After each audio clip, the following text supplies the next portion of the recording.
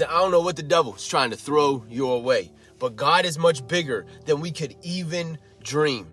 You know, I thought about this. I think the devil even tries to operate under the guise of religion to get people so stuck in their view of God that they end up living this powerless life. Now, I'm not saying that all churches operate under this system, because there are some really good churches out there. I'm just saying this. I believe one of the biggest tactics of the enemy is to shrink God to be so small that we only view him out there somewhere. See, I think that when we shrink God down to rules and more laws and follow this and do that, that we completely miss the point of why Jesus came into this world. See, the devil isn't scared because you go to church. He's not scared because you even open your Bible. He knows the Bible. Listen, he's scared of you because once you finally see how amazing God is and how he's right there with you in it, that means you can walk in who God made you, yes, you right there, to be. You know, it is a true testament of God's love for us in that he created everything with a purpose. So why would he create you without a purpose? Look, God is saying to someone right here, right now, much deeper than just a surface level worship of who you think God is. Listen, it's not based on how good you are or what you give up, as much as it is about who God really is and how he never, ever fails at accomplishing his will. Listen, I know you've been struggling in trying to figure out your purpose. Maybe it's not so much about trying to find your purpose as much as it is to prepare to receive it. See, God doesn't operate under coincidence. He operates with purpose. Like every single cloud, every single blade of grass, and every tree, it all serves a purpose to God's greater plan. Romans 1:20 says it like this: for his invisible attributes, namely his eternal power and divine nature, have been clearly perceived ever since the creation of the world in the things that have been made, so they are without excuse. You know, to be honest, I don't see how people live without God. You know, talk about a dark life with no hope. And then it only becomes about what makes us feel good versus how we can love others in a way that glorifies the Creator. Listen, I know you've been questioning everything and just want answers, but I believe God loves to operate out of that mystery, so he can literally show himself in every aspect of this life. Listen, he wants to show you his sovereignty and how he has the plan no matter where you end up. For real, for real. Just take a second right here and worship God for everything around you. I mean, listen, if we didn't go through things, then how would we appreciate God's grace and mercy? So really, the quicker we can get back to worshiping him for how amazing he really is. And then within doing that, pull the rug out from underneath the enemy. So instead of clapping back at them and just trying to get another word in, just get into prayer. Just go back to that simple heart of worship. Check this out in Isaiah 29:13. And the Lord said, because this people draw near with their mouth and honor me with their lips, while their hearts are far from me, and their fear of me is a commandment taught by men. See, right here, Isaiah was prophesying about this very thing. The Pharisees said all the right things. They even were at every single prayer service. But their laws became their God. And it was more about human tradition that became their idol. And honestly, it was more about how good they looked and the measurement of holiness that was by human standards. I agree with the standard of morality. I would say this, that God simply wants his throne back. See, as a child of God, you can freely go to God about everything. Yes, even that, and yep, that too. Listen, I don't know who this message is for, and I don't know why God is putting this on my heart, but you don't have to live up to those expectations that humans try to impose on you. See who you are for real and live life from there. Your life will never be the same.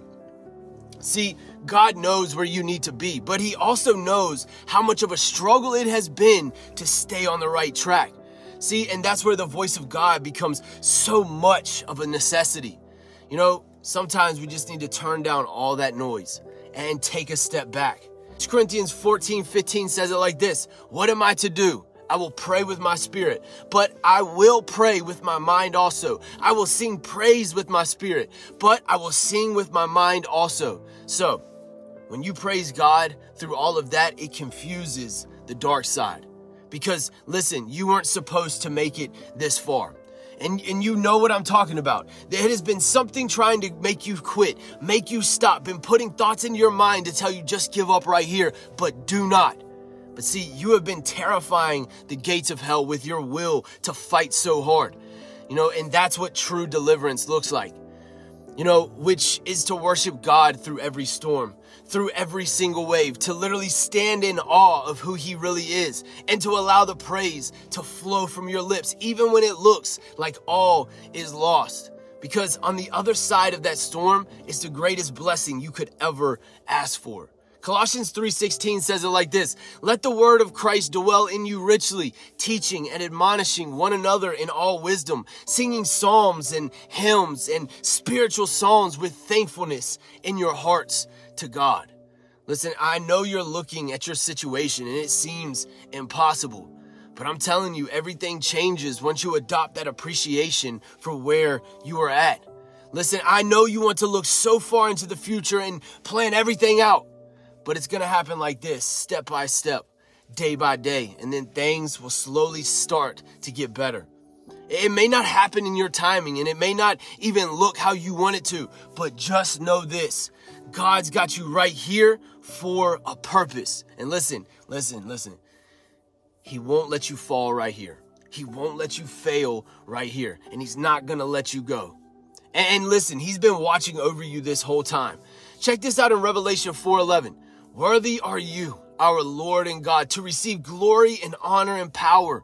For you created all things, and by your will they existed and were created. All right, come here. Bring it in.